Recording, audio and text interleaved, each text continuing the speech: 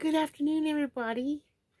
It's me, Marcia from Kansas Misfit, and I would like to share with you what I got in the mail today. My seeds I ordered from Baker's Creek came in. So, you want to see what I got? Let's see what I got. Some of these things I hope will grow where I can have abundance, where I can share with people at the farmer's market. See what I can't even remember half the things I ordered, and I like it because they give you a free package of seeds when you order from them as well. So let's see what we have here. This is free seeds, my first one. That's nice. I like this. It's the Paris Island Cross lettuce. I can take this and make tuna salad and roll it up in there and eat that. Or spread my whatever I want on it and eat it instead of bread. Use this as bread. What's this here? Butternut, a different kind of butternut squash. Baker's Creek heirloom seeds. Butternut, Rugosa, Violina, Gioia. It don't show a very good picture, but that's what that is. And I will be planting all of these in my garden this year. Oh, here's another one. Looks just like that. No. That says butternut, Rugosa, Violina. This one here says early prolific straight neck. Must be squash. Same picture, but different kind of seeds. Okay. Let's see, this one here is lettuce, which I will be planting in between my broccoli, cauliflower, cabbage, and Brussels sprouts. Then we have the Tommy apple melons, like cantaloupe, I believe. Looks like cantaloupe. Some of the items I wanted to buy was out of stock. And everybody's going to be facing this, so I'm glad I got what I did get. So take what you can get and grow it and eat it, because you don't know where your food's going to come from one of these days. Here's a white scallop.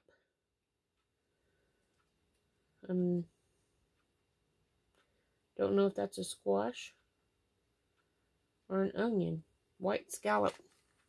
I don't really particularly like the picture. Everything looks the same on all these things, so we'll see what happens. Here's some Chinese multicolored spinach. I thought that's cute. I can try to sell that at the farmer's market. I'm also going to eat it. And that also will be planted around the broccoli, cauliflower, and cabbages. And that would be because it would be eaten up before they get too big to cover it. And we got some caraway.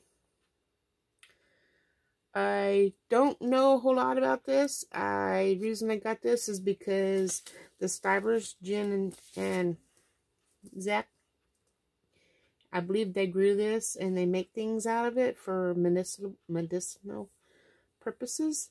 And so I'm going to give it a try and follow their channel and find out how she uses it and start making some for my family if I can get it to grow. But we'll see. That's what caraway looks like. Looks pretty. And then I have some kale. I love kale. I can juice that as well, or I can put it in my salads, and that'll go around the broccoli and stuff as well. Here's another one of those funny ones. This is New Zealand spinach, and they don't have a proper picture, but New Zealand spinach is what that one has.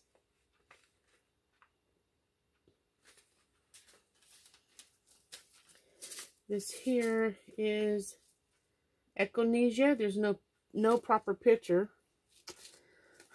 I don't understand this, but Echinacea, and that's another medicinal herb.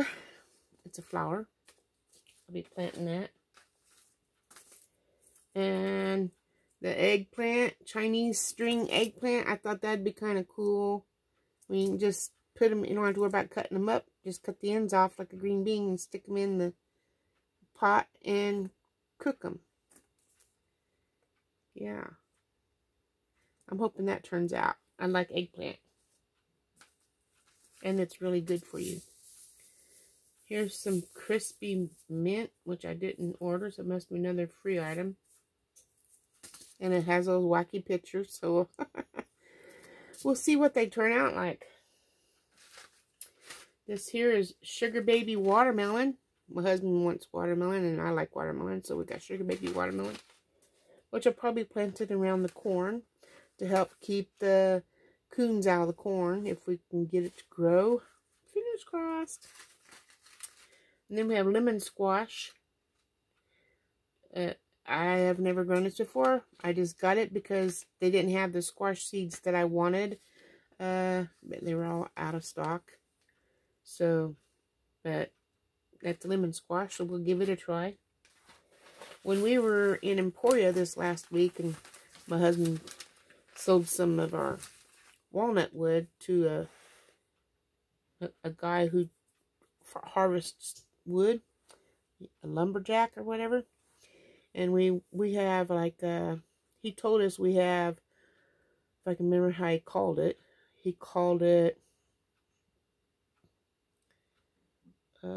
walnut plantation is what we have on our land there. And they're really tall and no branches at the bottom, so it's going to be excellent when they get older.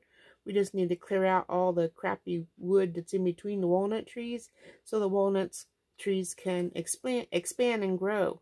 And when they get to be 18 inches around or bigger, then we can sell them and have money for our retirement. That's what we're hoping for. It has nothing to do with my garden seeds. That was just, we stopped the Blue Stem Farm and Ranch when we went to Emporia to do that. And when we sowed the trees, we sowed some of them. And we got some seeds while we're there. That's where I got the onion seeds that I showed you yesterday. And the potatoes that I was cutting up for the garden. We also got 3 packages of garden seeds that I wanted that Baker's Creek didn't have, which was spaghetti squash, butternut squash, and acorn squash. So we're going to have lots of squash. And those squashes all spread out in vines, so they're going to need space. So I'll probably get some tanks, those big watering tanks. I call it a swimming pool because it's like 3 foot deep. And just fill them up, and then have each one of those have their own like squash area in it. But I'm also going to plant around the watermelon, plant around the corn, different viney things that's prickly to help keep the raccoons out of the corn, because raccoons don't like the prickly plants. Anyway, I believe that's all the seeds. Let's see if there's any more in the package. Nope, it's empty. But got a pretty good amount of things to prepare. So when it's time to go in the ground in April and May, and when we plant everything, that I have it, and I pray that I keep the weeds out and the bugs out, and then enjoy the harvest and help me lose the weight and start eating healthier. And I challenge you to do the same thing. You don't have to grow the same thing. You grow what you want. You grow what you can in where you live. Even in just a small pot. Get you some 5-gallon buckets. Go to your grocery store and get the frosting buckets that they have in the bakery. If you have a deli where they frost their things, and the empty buckets, they'll give them to you pretty much for free. Or you can go, any grocery store has those. You can go to maybe Daylight Donuts, and they might have some. I don't know if they charge, though. I've never got them, but I've got them from the grocery store. Then you just poke holes in the bottom of it with a drill, so it has proper drainage. Fill it with your dirt, that you mixed up, your potting soil or whatever you're going to grow in, and you have that bucket, we can just set it out during the day and water it, and it's on your porch or whatever, and you can have a little garden, one item per bucket, and at least you have a little bit to start with. You might not be able to do these viney things, but you can do tomatoes in there, or you can do carrots, a few carrots in there, some radishes, little things like that. That'll help save you some money and give you something to eat that's healthy. Anyway, I'm trying to help you, and I hope you enjoy this. And please follow my channel for more fun things that I'll be doing, and some things that are crazy. You never know what I'm going to post on Kansas Misfit. But anyway, I hope to see you the next day, and I will talk to you tomorrow. And have a great day. Ta-ta.